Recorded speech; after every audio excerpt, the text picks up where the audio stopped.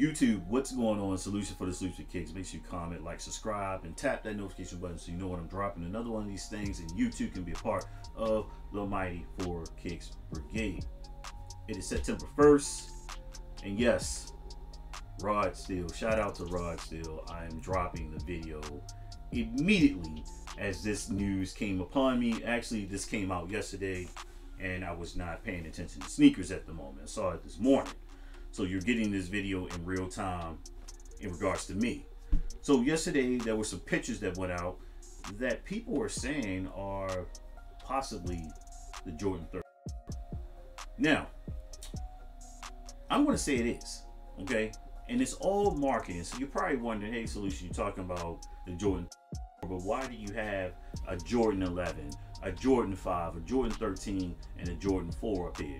We all know once Jordan brand puts the bread treatment on a sneaker, people are going to automatically take interest, whether the sneaker sells out or people like it, but obviously they're going to buy it, all right, because this colorway is iconic. All right, once you put the bread treatment on a sneaker, it automatically gets some energy infused to it. So what better way to jump this particular silhouette off by giving it the bread treatment?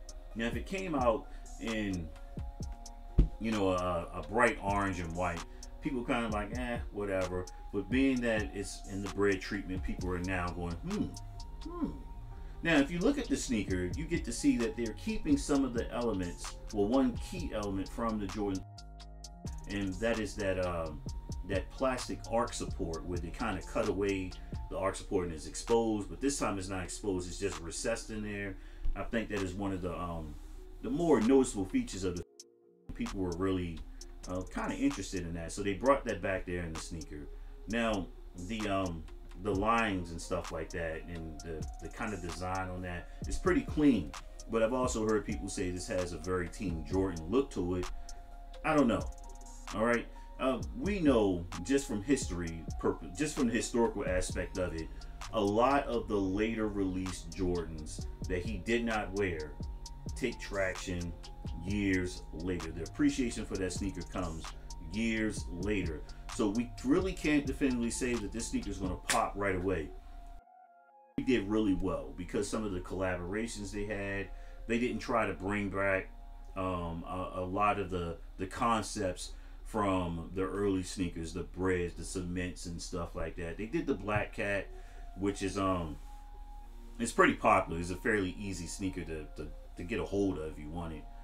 It's kind of redundant for me because I have the Black Cat 4. There's no reason for that, but not a bad looking sneaker. Now, will this sneaker take off like the, because we know we had the Zion and a couple other PEs that came out with that sneaker as well that people like. I can't remember who the player is that had kind of the animal pack look to his, but a lot of people really like that sneaker.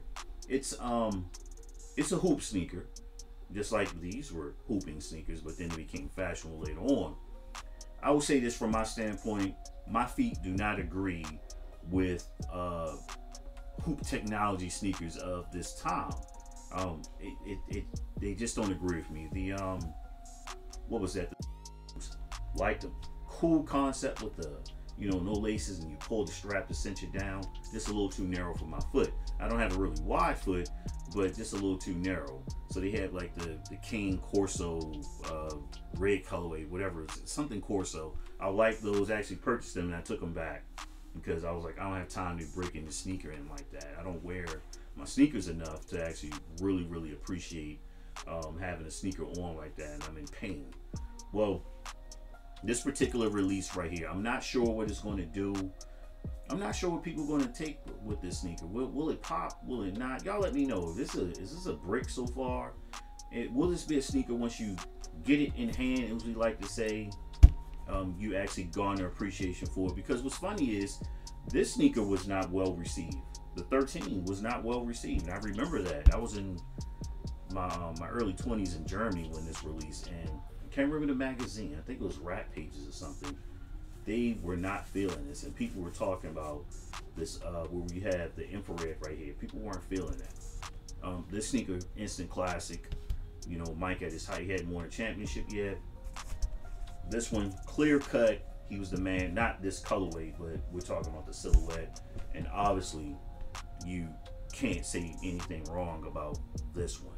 Okay, the Bread 11, really the Playoff 11, a must-have in your collection. These two actually, and believe it or not, this sneaker right here, I'm probably going to be letting go. I wore it once and I suffered.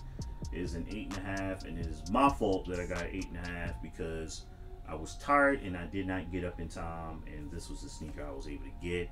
It sat on my shelf for almost going on into a year and a half, and I actually put it on. And a lot of times I can wear an 8.5 and 4s, but this time I couldn't do it. So if you need an 8.5 and a Bread 4 worn once, receipts in the box, let me know. I'm gonna let this sneaker go. It hurts me, all right, because I know I won't be able to get it for a very, very long time, more than likely, but I'm gonna have to let that go. So what's your take on the later releases of the Jordan silhouettes? Do you really like them? Do you just view them as bricks right away? Because what a lot of young people don't realize is that a lot of these did not sell the way you think they sold, when they came out. Because people were wearing other sneakers. The sneaker market was very, very diverse, very diverse. Some of the brands that you really don't talk about right now were doing really well. There was a lot of competition for Nike Jordan brand at the time. So you had a lot more to pick from, and a lot of people were kind of thumbing their nose at the prices at the time. And so some things actually hit sales in outlets, believe it or not. And people don't like to admit that because now the sneaker is in demand. And you got to look at it from an art perspective as well, where when that piece of work is created, it's, ooh, that's interesting. But later on, as you see that pieces of those, when it gets reproduced, you see it less and less the more you want it, the more it becomes in demand. And that's basically what happens with sneakers when done well. Okay, you don't need a story behind it. You don't need a collaboration to put the sneaker. It's just the sneaker has to be done well, created properly, nice features to it. And with me, I'm getting older. The comfort factor plays a lot into what I'm going to put on my feet. I love retro Jordans, but remember, we're talking 80s, early 90s technology, cushioning from a standpoint, and it's just not that comfortable. Most of them, all right, but we have to have them. We love them, and it's a callback to our youth. So yeah, I'm not sure if this is a sneaker that's coming out. If it's really that, is a prototype. We know with the Union 4s that dropped, we saw a prototype, which actually looked better, by the way, in my opinion. I'm still not sold on that release. The hype craze over it, whatever. So we know how the later released retro Jordans come along, and people are like, I'm not really, I'm not sure. But I think with them putting the Bread colorway on it, the sneaker may get some interest in it. And they probably got a collaboration working or a PE for someone that is really going to take off from there. But drop down in the comment spot. Let me know what you think. Let's talk about it. Are you really checking for this sneaker? Do you think it's the prototype? Do you think it's a reach? Or something that's going to grow on you? Or it's like, hey, those are trash. Let me know down in the comment section. And I like to comment. Well, I like to reply to you all and get your points of view. As long as it's in good taste. I can't stress that enough. As long as it's in good taste. But I'm Solution for the Solution Kicks. Make sure you comment, like, subscribe. And like I always say, it's not about how much you paid for the sneaker. It's why you pay that much. And I'm out here. Boom.